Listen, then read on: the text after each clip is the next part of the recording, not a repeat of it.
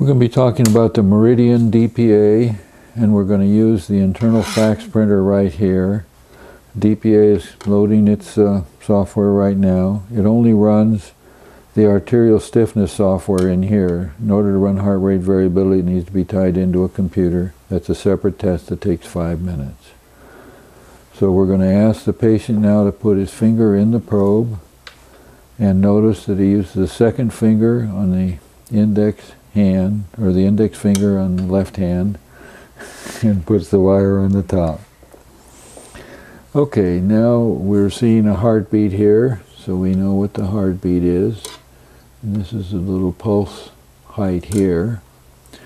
So we're ready now. We're going to start the test. And the first thing it does, it says initialize right here. So it's initializing and getting ready to actually do the measurement. Now it's going into measuring. When it goes into measuring, we start seeing the PTG wave and the APG wave, and the little bar moves across here.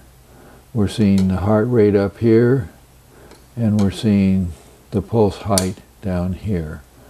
We're also seeing some other numbers here, which will be interpreted for us as we finish up. Down here in the bottom right corner, we're seeing the actual grade.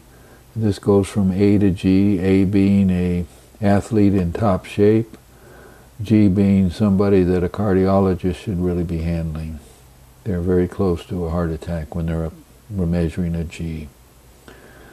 So we're almost through with the test. As soon as we finish the test, the printer will start automatically and the report will come out over here on the left side. So here comes the report.